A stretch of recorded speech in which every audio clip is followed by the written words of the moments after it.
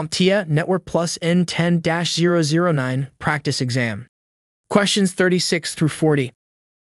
This video is part of our practice exam video series and is filled with questions that closely resemble the real exam. So are you prepared to test your knowledge? Great, let's begin. Question 36. A company wants to allow multiple internal devices to share a single public IP address when accessing the internet. Which of the following technologies should be implemented?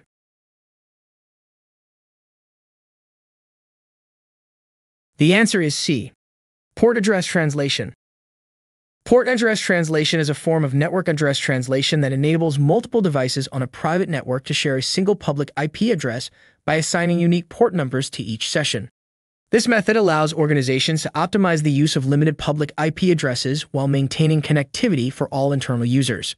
Port address translation is commonly implemented on a perimeter router, translating internal private IP addresses into a single public-facing IP address. Question 37.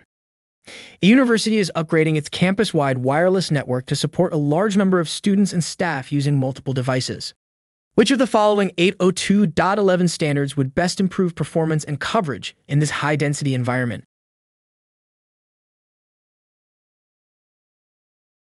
The answer is B. 802.11ax. The 802.11ax standard, also known as Wi-Fi 6, is designed to handle high-density environments by improving network efficiency and capacity. It introduces features like orthogonal frequency division, multiple access, and basic service set coloring, which enhance performance in congested areas such as universities, stadiums, and office buildings.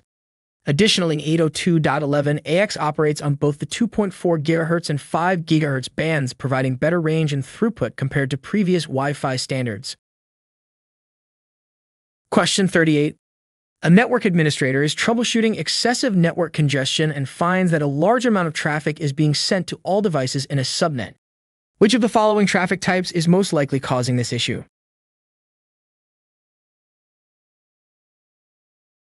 The answer is B. Broadcast. Within a subnet, broadcast traffic is sent to all devices, ensuring that essential communications reach every node. This is commonly used for functions such as address resolution, service advertisements, and legacy network protocols that rely on broad visibility. While effective for reaching multiple devices simultaneously, excessive broadcast traffic can cause network congestion, which is why segmentation techniques like VLANs are often implemented to limit its volume and impact. Question 39. A company is implementing a secure file transfer system and wants to ensure that data is encrypted before being transmitted over the network. Which OSI model layer is responsible for handling end-to-end encryption in this scenario?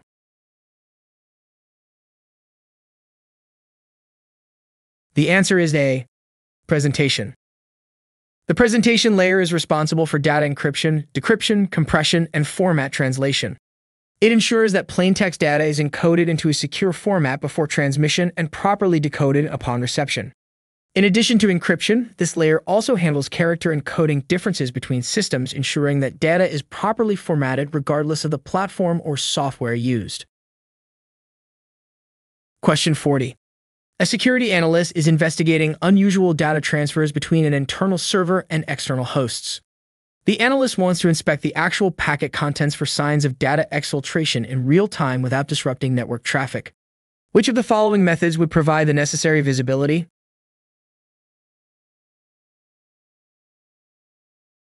The answer is D. Port mirroring.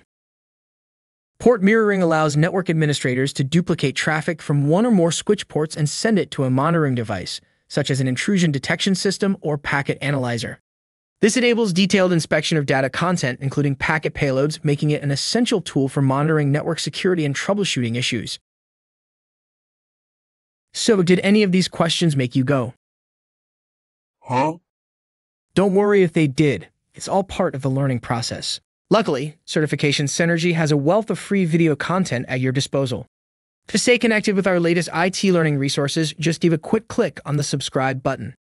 This simple action ensures you're always updated about our newest video releases.